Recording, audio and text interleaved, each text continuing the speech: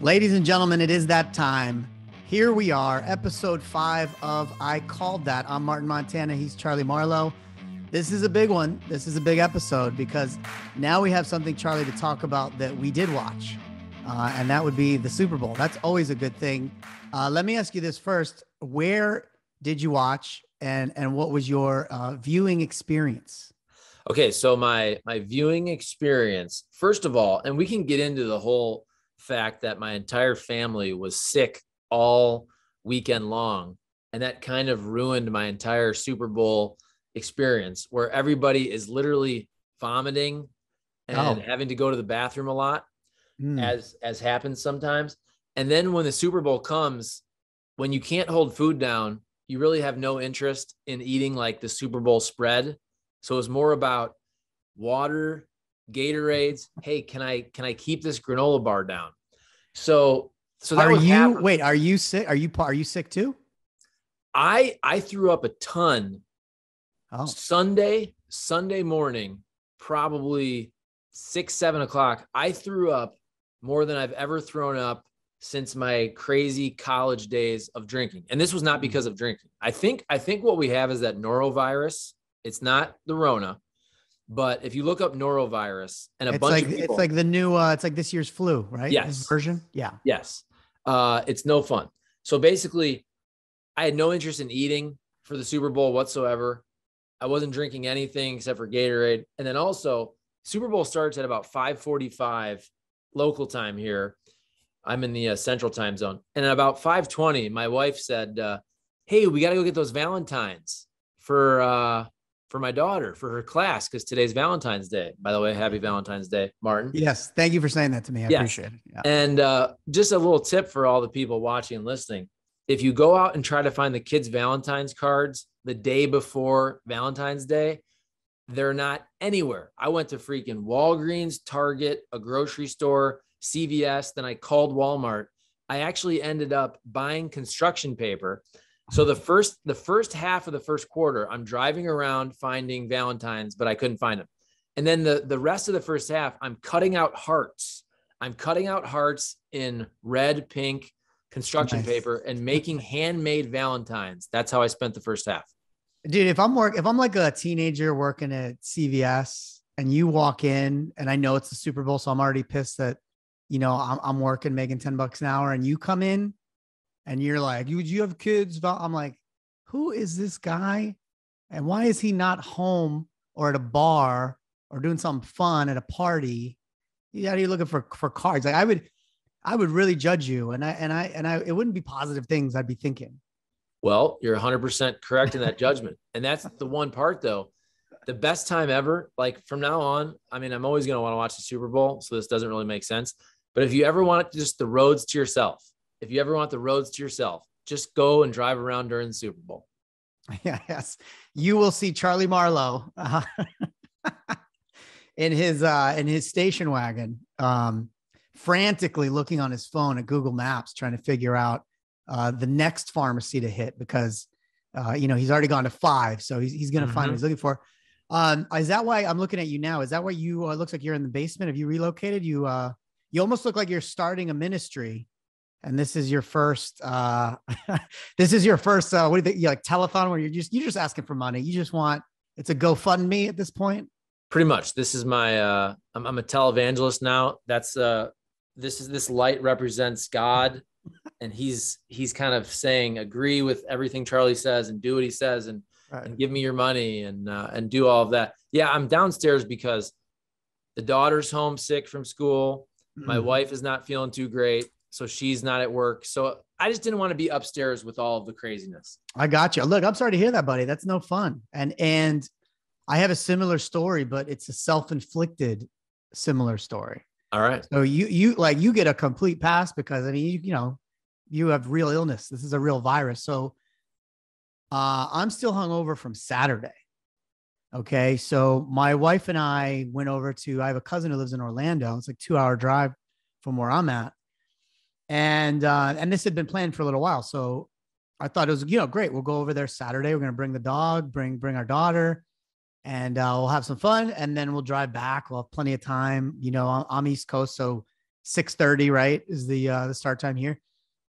So it sounds great, right? And it was going great. We were there barbecuing, hanging out. Eva, our daughter, she did great. She had a great time. We put her down, her bedtime, 6:30. She goes down. We got the monitor. Then it's adult time, right? And then we're hanging out at 8, 9, 10 o'clock. I made the flip from beers during the day to whiskey. And I realized that, when I'm at home and I make a whiskey, it's not, no one measures unless you're a psychopath. I mean, I pour a drink, but if I have one drink, let's be honest, it's probably 3 shots in there. Sure. It's a big glass with ice, but then that's it. I have one. And then maybe I have a wine or two, and that's it. That's kind of the pattern I'm in right now. Well, when I flipped to whiskey, I drank it all night till 2 a.m. I don't like, when you do something and you're like, who do you think you are? Like, where do you get, like, you lecture yourself the next day? You're past your 40s, bro. Like, did you think like this wouldn't affect you in any way, shape, or form? And my wife was drinking wine. She was drinking rosé. And when we, when this all clashed and we get up, our daughter wakes up at 7 something, which was great. She can wake up at 5:45 or 6, but we wake up and we are done. We are splitting headaches. We're nauseous all day.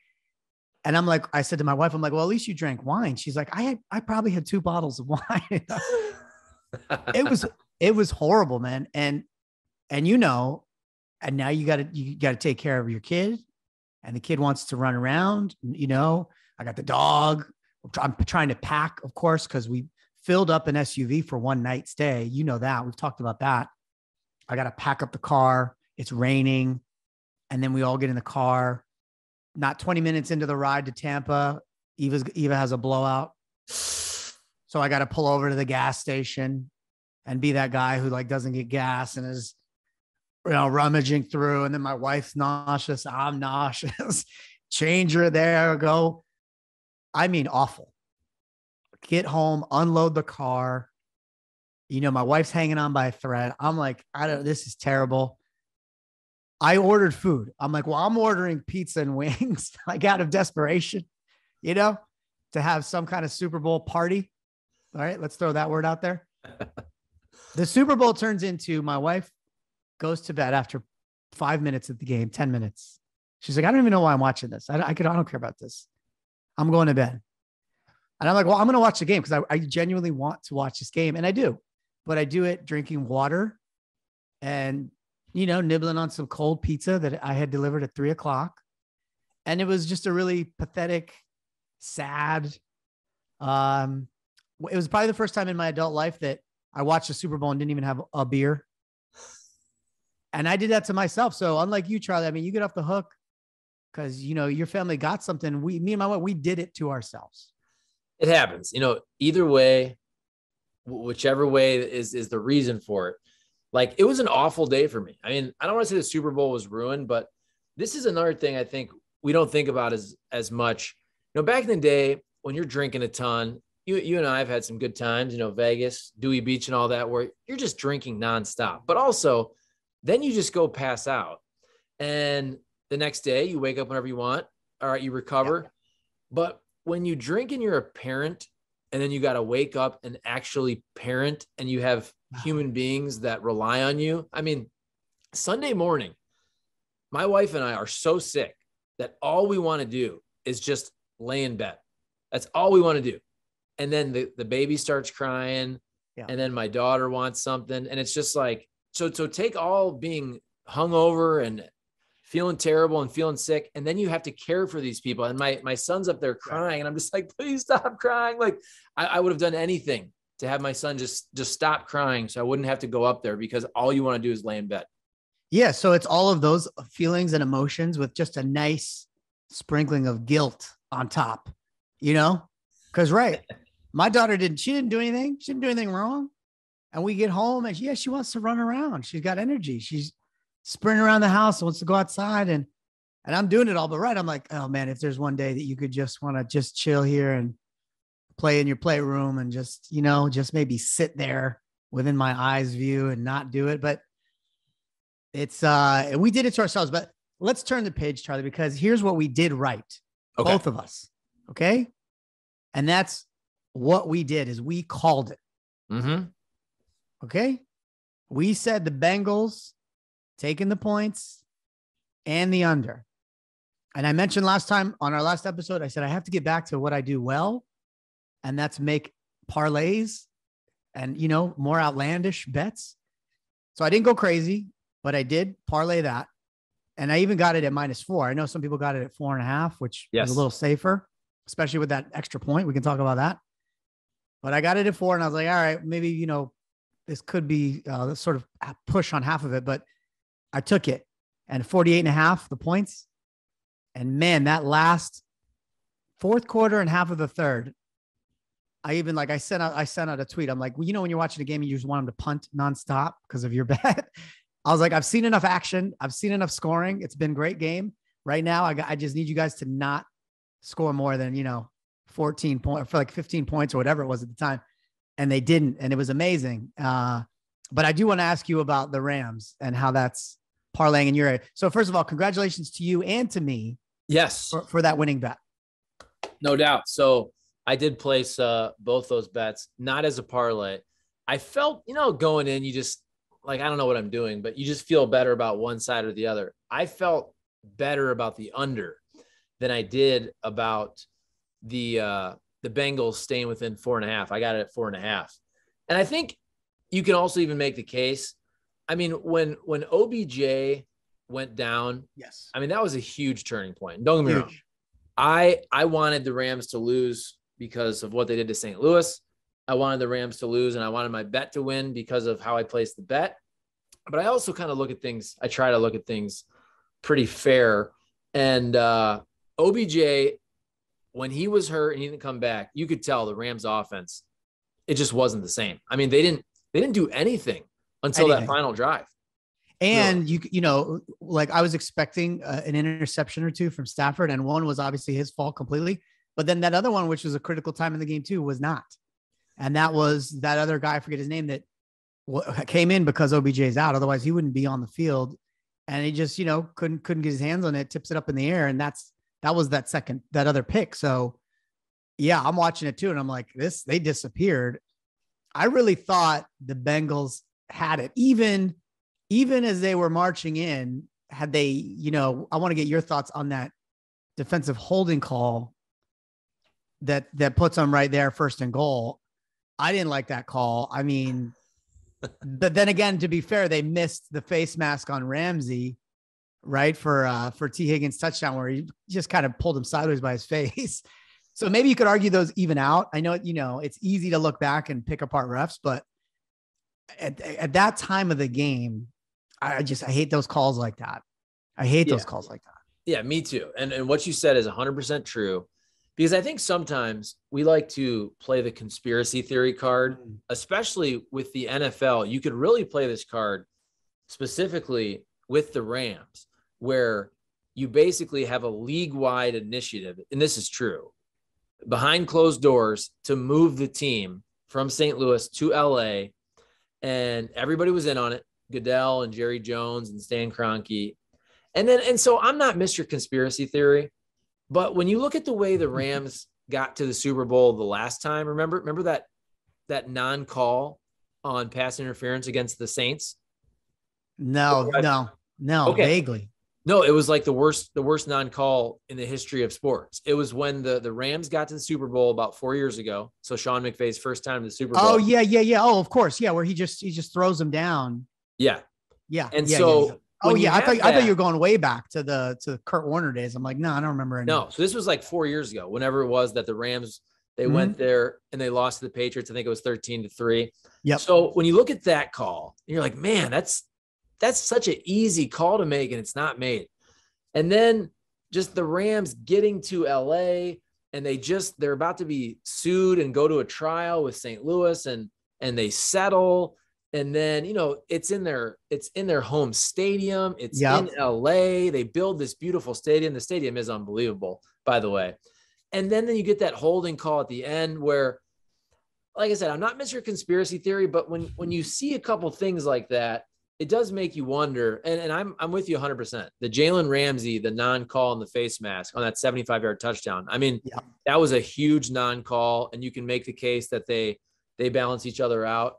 But for a game that I thought was really, really called in a way that allowed guys to just play football, which I think is the way people want to watch football. They don't want to see flags all day long. So the fact that they allowed them to play all game, and then you have a very ticky-tack holding on the most crucial play of the game.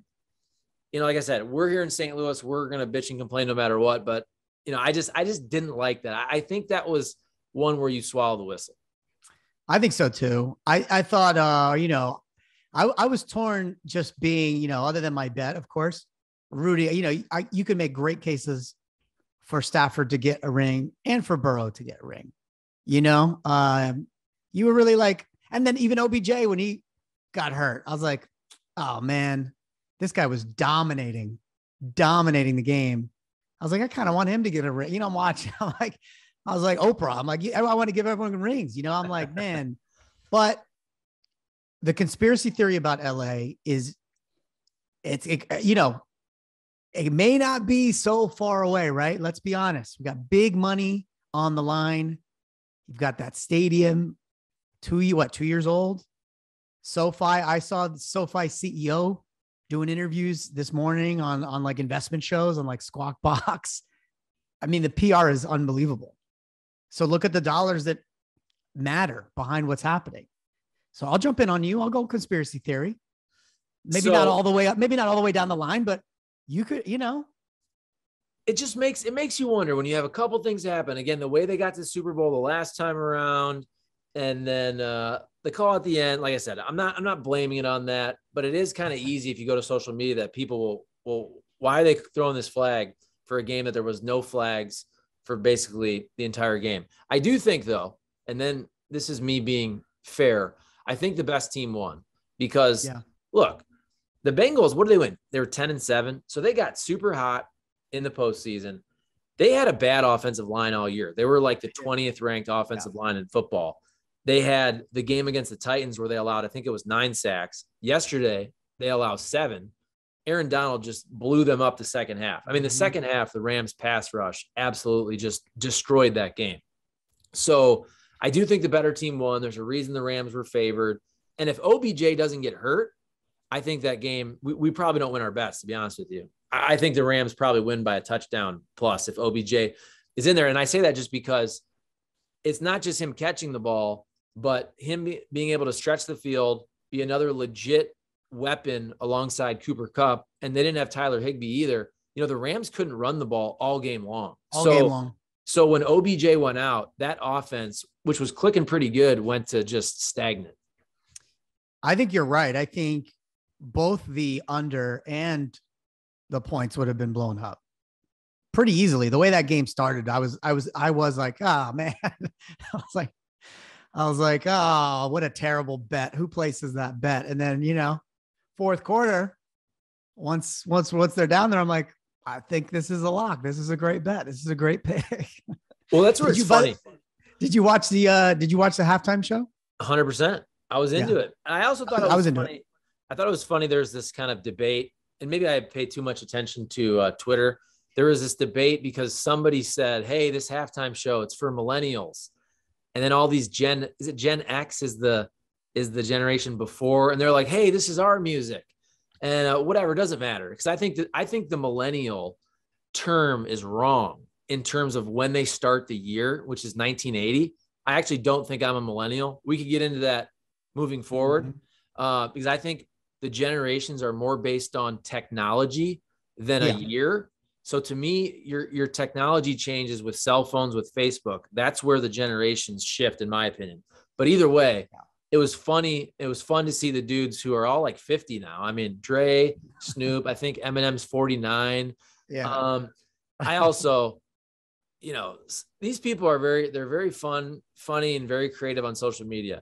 50 Cent. So 50 Cent comes out and look, clearly he's not, neither am I. I'm not as in good shape as 2001 or whenever that song came out, but people were acting like he was like obese, right? I mean, all the memes, and all the jokes about inflation and 50 cents is now $1. I did enjoy those, but I get it. He put on some weight, but it wasn't like he was super sloppy. Right. Right.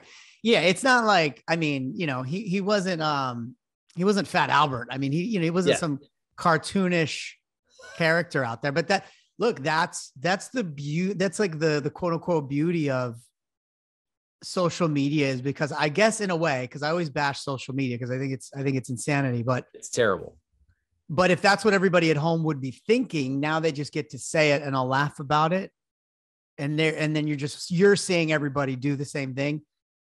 To me, it's different than just thinking it, because they have some sort of like camaraderie around it. Like, yeah, look at him. Look at him. He's not as in good shape as he was 20 years ago, which is the dumbest argument I've ever heard. Show me who that is, who is in better shape in their 40s than their 20s. I want to meet them, and I want to ask them what's wrong. Why don't they drink? But yeah, it was silly. I liked the show. I did. I'm usually not a big halftime show, because to me, I just always feel like it's like Lady Gaga, for years or whatever. And I always think it's the same thing. It's her, J-Lo or something. And I'm like, I'm really not that interested, but yeah, it was cool. I mean, it's nostalgic. I listen to all that. So I'm like, okay, this is cool. And the other funny meme that I really saw a ton was, so Eli Apple, who likes to talk some smack, and went to Ohio State. I think he started with, was it the Giants? Was he with the Giants? Giants? Right. Yeah. So big first round pick, but hasn't really lived up to that, but kind of had this second wind with the Bengals. And then at the end, he's having to check Cooper Kupp. And Cooper Kupp is unguardable, by the way. The dude's open on every single freaking play. But I saw this meme, and it was like Eli Apple trying to figure out how to guard Cooper Kupp. And it was this guy, and you could tell he was in like the basement of a supercomputer with all the buttons and all the wires. And he was just kind of looking at it like, he's staring at the supercomputer with no idea how to do anything. And that's Eli Apple trying to guard Cooper Kupp. I don't know if you saw that one, but it's pretty fun. I didn't see that one, but that's a good one. I mean, that's the guy is open every play. And then when I see that, I'm like, so what is it? Like if we lined him up and asked him to do a shuttle run, like he just wins every time. Is he just that quick? Is that what it is? So now sometimes I steal other people's takes. I have to admit, as I was driving to radio today, so I'm in my car about 6:30, 6:40. And I usually try to either listen national radio, it's ESPN, or on our local radio, their national program on 590 is it's LeVar Arrington and Brady Quinn. But I was listening to ESPN this morning. So it's Max Kellerman and Keyshawn Johnson and Jay Williams, I think. Yeah. And so, Jason Williams. Yeah. So Keyshawn Johnson had a great take, which I agree with. And, we infuse race into everything these days too much. But with Cooper Kupp, he's like, here's the deal. People see this dude that's white and they think he's just this slot guy. He's this gritty white guy. And he goes, Cooper Kupp is 6'2", 215, and is super fast and runs incredible routes. So it's almost like you look at the scrappy white receiver and you're just thinking, how can this dude catch 150 balls for 2,000 yards and 1,000,000 touchdowns? But we're doing like reverse racism because we're basically saying this white guy can't be athletic. And he said that, I go, he's right. Right. Yeah. I mean, that's a good take. It is a good take because you're almost like, how did he got open. Oh, look, they're lining him up on the outside. Oh, whoa, this is crazy. Look, he beat someone on a deep route. How did he do that? Right. It's like, well, he's fast. He's faster than the other guy. I mean, what's the story? No one goes berserk when Jamar Chase blazes by someone. They're like, yeah, he's a talented receiver. He's great. They're like, wow. That's a good one. I'll buy that. No, he said it. He's right. He's right. And it's just one of those things. Like we always do this in sports where, and some of the players would joke about this. I remember when our Rams were here, but Chris Long and James Laurinaitis. Chris Long, UVA. Yep, Chris Long, UVA, Yep. and Laurinaitis from Ohio State. And they would go back and forth kind of joking that if it was a white player in the draft, they're gritty, they have a high motor, sneaky athletic. And it's kind of just the way to say like, oh, they're not very athletic. They're like the coach's son, but they really try hard. You know what I'm saying? Right. So I think sometimes those, what would you call that? I don't know, like a implicit bias or something that creeps into our mind in sports, I think too. Yeah. Like a subconscious deal. Yeah. I have a completely unrelated question. I saw one of your tweets about curling. You put some like photo, a little GIF. Sure. I say GIF, not GIF. Okay. And I turned on for 2 seconds. I said, let me turn on the Olympic channel. And it was curling. It was mixed doubles curling. Did you see anything about this? Or Listen, man. But here's my question. It's a guy and a girl. They're a team. They're a curling team. Okay. Now, I'm going to go and make some assumptions here. Most curlers, even if you're good enough to go to the Olympics, you don't make your full living off that, right? Like you go home and you work in IT or do something, right? and then no, you get some sponsors maybe, and you go to it's look. I mean, you have the skill that I don't have. I'm not saying that, but it's not like you're making your full living just being a curler. Correct me if I'm wrong. So my question is this, and this is where if we were like doing a live show, I'd put a poll up in the thing, right? You're a married man. I'm a married man. If you got into curling and you became pretty good at it, like really good, and the opportunity came up, they said, the coach, I'm assuming there's a coach of the curling team. He said, Charlie, I'm going to pair you up for the mixed doubles. We think if we pair you up correctly, we'll get you to the Olympics. Here's your partner, whoever she is, Svetlana, she's 25, pretty attractive young girl here. You guys are going to train together 5 nights a week. And if you make it, you're going to go off and of course, and compete, far away overseas.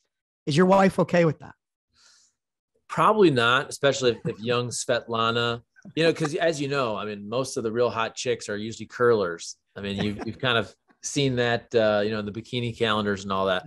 I could see though, how I bet you, and it's a decent question, right? Because I'm watching these couples. I'm like, they're not all a couple. That doesn't mean they're dating or they're married, because it's a sport. They're competing together. I bet you that there's something going on there. I bet you there's been marriages that have been destroyed based on mixed doubles curling, or, maybe they're both single.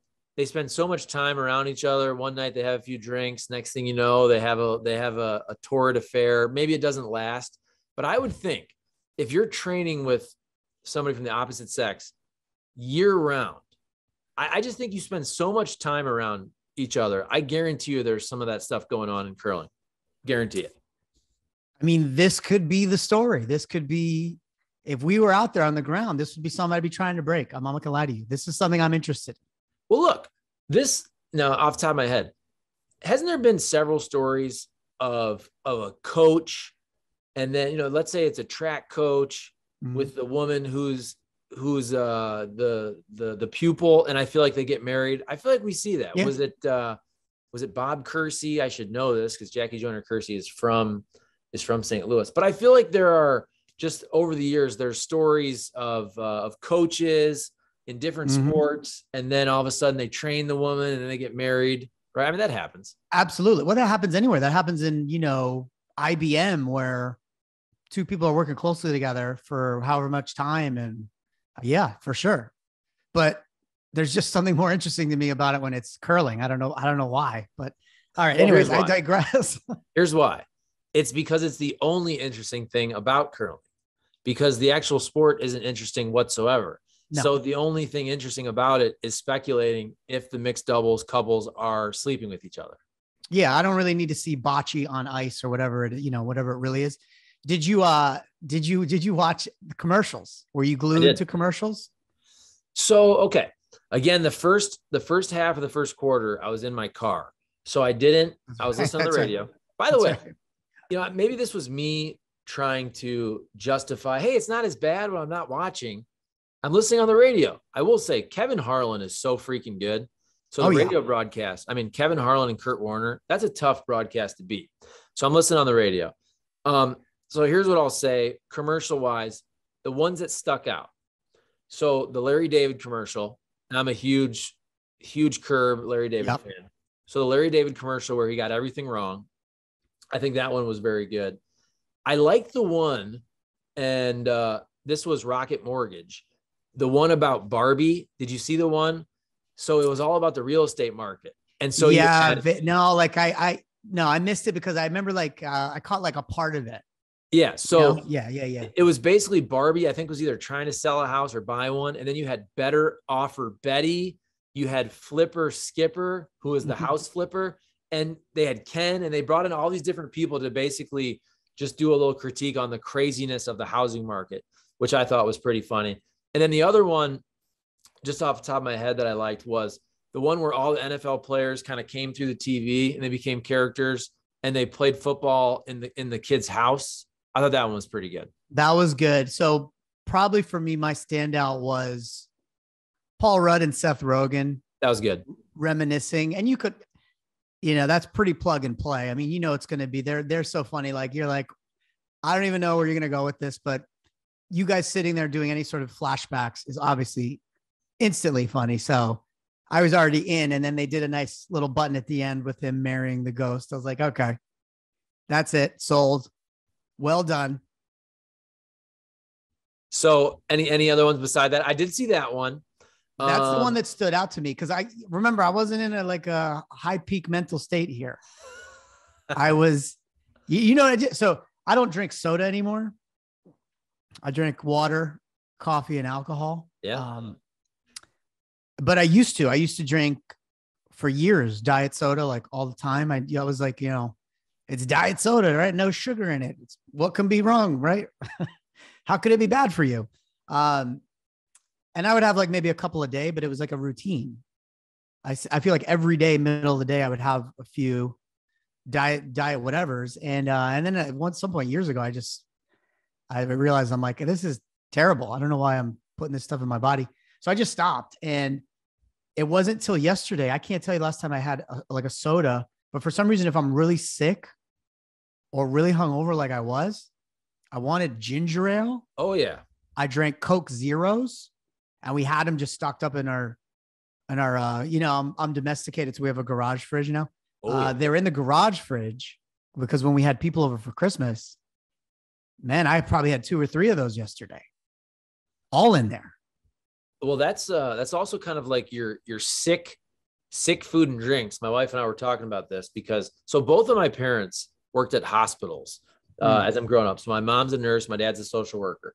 So you know how you're sick from school, you're staying at home, you're watching Price is Right, and you're eating and drinking all your sick food, and it was always ginger ale or Sprite. It was always a lot of popsicles and a lot of Jell-O. So it's all that Jell-O, yep. Chicken noodle soup stuff. And saltines. I remember that. That was like the go-to. That's what last night, as I was driving around during the first quarter of the Super Bowl, that's what I was picking up. I was picking up Valentine's that I couldn't find, saltine crackers for my wife, Gatorade for me, and baby food. That's what I was doing during the Super Bowl. Killing it. Oh yeah, man. What's that movie? This is 40. And I'm about to be 40. That's what that is. That's what that is. 100%. That's when I get that more now, right? The older you get, when you're like, if I watch that when I'm 20, I'm like, yeah, whatever. Okay. We get it. A bunch of old guys. And now you're like, no. Yeah.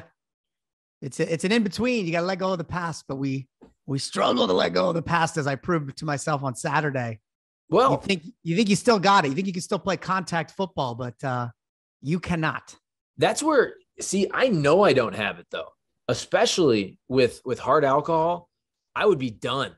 And I'm telling you, like on my radio show, these guys, they were like, they thought I was lying when I told them, because we were talking like, how do you drink on the weekends? What do you have? And blah, blah, blah. And for a while there, when my son was a really bad sleeper, he's gotten better now. But I would say, this is how we drink. Put the kids down. I'd have 1 beer, and I'd usually crack the second, take one sip and pass out. And then almost every day, the next morning I wake up, there's a full glass of wine and there's like 92% of it beer because I'd taken one sip and I just pass out. And I was being 100% serious. Like, don't get me wrong.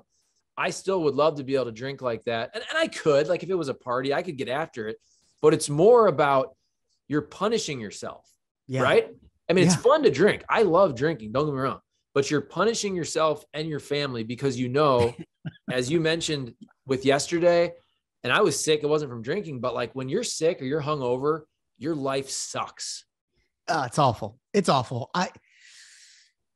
You repeat the same mistakes over and over. And then it's just like when you get a nice buffer of time that goes by and it all melts away, you forget about it. I don't know. Me and my wife, we were talking, what were we thinking? How did we think? I don't have answers to any of that. I know that I was having a good time. I wanted to keep the good times rolling. And that's as far as it went in my mind. And I thought magically I would sleep for 4 or 5 hours, have some aspirin, over-the-counter aspirin, and then all of a sudden I'd be ready to enjoy the day. And that's so far from what happened. So far. And a 2-hour car ride. I can only imagine that. That just had to be absolute hell. We hit, and then like 3/4 of the way through, we hit some stop and go. I'm like, no, you gotta kill me right now. I'm like, I cannot do this. I cannot, it's one thing when you're just going, you're nauseous. You're just kind of like going at a certain speed, right? Just cruising 70, 80 miles an hour. You're just like, all right, this is fine. But when you start pumping them down, heavy braking, I'm like, this is going to be the end of me. This is it. But you know what, Charlie, it's in the past. We don't need to live in the past. I'm a new person now. And I don't do stuff like that anymore. So it's nothing to worry about. I'm fine. All good, buddy. And so unfortunately, football season is now in the past. So we're going to have to figure out something for our gambling wants and needs, because I love gambling football, and that's the only sport I really, really enjoy gambling. Although I'll do NCAA tournament. So we're a month or so away from that. But I was thinking, because my guy, Kenny Wallace, I'm doing a lot of NASCAR talk these days. We do have the big one, the Great American Race, the Daytona 500 coming up this Sunday. So I was going to throw it to you like this. So I'm on DraftKings here. So I have just, the winner, kind of the futures bet type deal. Okay. So do you want to pick a driver? Do you want to pick one? And then, so if the dude doesn't win, just whoever finishes better, the guy I pick or the guy you pick. Is that cool? Yeah, absolutely. And we should say to the audience, I know nothing about NASCAR. I have never watched a NASCAR race. That's critical to this story. So go ahead. Okay. So that being said, I did cover a lot of NASCAR when I was in Michigan, and now I'm back into it because of my guy, Kenny Wallace. I did watch the Clash at the Coliseum, which was 2 weeks ago in LA. So do you know any of the drivers' names? I'll know them. Yeah. If you read some off, I'll recognize the names for sure. Okay. So I don't know if you wanted to just pick one like a dart, or I'll just read them. Okay. So the best odds, Denny Hamlin plus 850, Chase Elliott plus 1,000, Kyle Larson plus 1,100, Joey Logano, he won the Clash, plus 1,200, Ryan Blaney plus 1,200, William Byron plus 1,500, Brad Keselowski, and I'll just go through Kurt Busch, Kyle Busch, Kevin Harvick, Alex Bowman, Austin Dillon, Bubba Wallace, Martin Truex Jr. The list goes on and on. Okay, I have a side question. If I was really going to bet this, is there, they do like, don't they have a point standing and all that? Yes. Who are the top guys in there? Okay, so this is the first race of the year. Oh, and that's what makes Daytona so crazy. Is in NASCAR, their biggest race of the year is their first race of the year. So this is where I'll be exposed. I'm pretty sure Kyle Larson won the championship last year. Let me just give me 1 second. 2021 NASCAR points standings. So here we go. Okay, here we go. So Kyle Larson was the champ. Martin Truex Jr.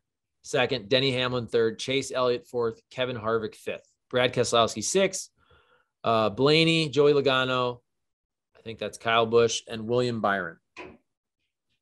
Okay, so I'm gonna go based on what you told me with it, and I pulled up a similar odd sheet here so I can actually look at this. All right. I'm gonna just kind of get in that top third and pick a name because I think that's the proper way to bet this. Okay, I'm gonna go with knowing nothing that I know. Man, that's a tough one. Isn't it funny when you're picking something and you don't even know anything about it? Well, it's almost like you can pick the top guys. Maybe we should have picked 3, but that'd make it even more difficult. No, yeah, we're not going win show place. Well, you actually can, like DraftKings. I've never gambled on NASCAR, but they have winner and then top 3 and top 5.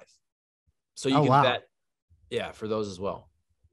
All right, I'm not going to change my mind. I'm going with Brad Keselowski. Keselowski. That's a good pick. I believe he's from Michigan. I'm going Brad Keselowski. There's my guy, Brad Keselowski. Lock it in. Nice. And Brad Keselowski, what? So last year, I think he finished 6th. I'm going to go ahead and this dude, I only know this because my guy, Kenny Wallace, the big dirt racer. This guy might be the best pure racer there is because he can race asphalt, dirt. He can race any type of car. So I'm going to go with Kyle Larson, who is the returning champ, points champ, NASCAR Cup champ, and he has the 3rd best odds. So I'm going Kyle Larson. You're going Brad Keselowski. Brad Keselowski. So I'm at plus, what, 1,600? You're plus 1,600. I'm plus 1,100. Okay. This is the classic, throw a dart, pick a stock. Is that beat the analyst? You're going to be the analyst. I'm the dart thrower. So I like it. And then moving forward. So this will be a good, because we have this show and I do like betting on college basketball in theory. The only reason I don't love college basketball the way I like football is there's too many games and that every night I could bet on 10 games if I wanted to. So it's a little crazy when I start looking up the rosters of College of Charleston. But so after this week, after Daytona 500, we'll get into college basketball. Yeah, I want to do that. Also, this will help me in my research for when I go to Vegas because I'll be there the first weekend of March Madness. And I need to know how to properly place the 4 to 16 parlays that I'm about to throw down. So nice. This will be a good runway into that. Let's spend our time on college basketball, maybe a little NBA if there's something we really like. As NBA, heats up, trade deadline's done. I like it. Done, buddy. All right. Well, hey, good show. Super Bowl recap. Good stuff. Super Bowl recap. Hey, you feel better now, you and the family. You as well. Thank you. I did it to myself, but thank you. It happens, man. That norovirus. Look it up. It'll get you. It'll get you. All right, buddy. I'll talk to you next week. See you, man.